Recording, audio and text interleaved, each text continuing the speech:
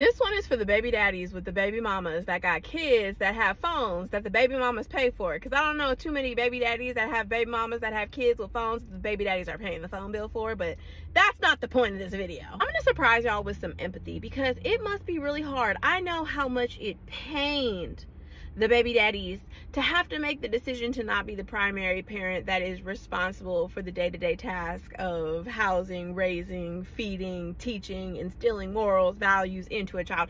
I know how hard it is to just do a weekend shift, and that may lead to feelings of disconnection from your child, not being with them for an adequate amount of time, if not only 15 to 20% of the time of the child's life, right? So I'm going to give the empathy there, but what we're not going to do is we're not going to guilt the child. Baby daddy, stop guilting your children for not utilizing the devices they have to make an effort to have consistent communication and relationship with you. That's your job. And since you don't have the capacity, understandably so, life is very hard, to do that in person, the very least that you could do is hold up your end on the technological communication forefront of the phone that you more than likely aren't even paying for. So let's stop guilting children. There should never be a point in time where a baby mama looks at her child's phone and sees a baby daddy asking, "Why aren't you talking to me enough?" There should never be a time that a baby daddy is texting a child's phone asking why the child isn't making more of an effort to connect with them.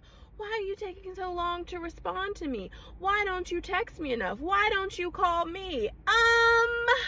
As a 32-year-old grown woman, I believe that even my father has the responsibility to continue to communicate with me and make an effort for communication, because that's a parent-child dynamic, and maybe I wouldn't feel so intently about that had there been a secure relationship or connection in childhood. But you know, we get it. We get it, baby daddies. Y'all had stuff going on. Life is hard. We get it. We get it. Let me tell you something, Muhammad. Let me tell you something. We're not guilting children. In the event that you do want to have the best kind of relationship that you could possibly have while only maintaining physical contact with your children on the weekends, you better step that text and call game up and stop asking your children to carry that weight for you. In a parent-child dynamic, it is always going to be the parent's responsibility to foster and facilitate communication and connection. That's it for the day. Send this to your baby daddy. You're welcome.